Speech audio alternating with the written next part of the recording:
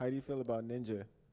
I mean, so I don't know if you heard, he made a big move and he literally like quit doing Twitch. At Twitch, right? Yeah, and he moved on to Mixer. Yeah. So I don't know, like I actually don't follow Fortnite. I'm not like super into that world.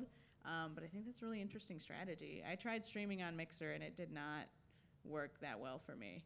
Thanks. Do you have like any gamer crushes, you know? Maybe Markiplier, but I think he's taken. All right, Markiplier, you heard it first. Oh my God. She's waiting in line. Has there been any other like male fans that you got that slid into the DMs and you think they're trying to hit on you, but they're totally down for the anime life? You're like, damn, well, I like the same thing, you know? Guys sliding into the DMs is a constant, but is your DMs popping, Danny? The DMs are popping.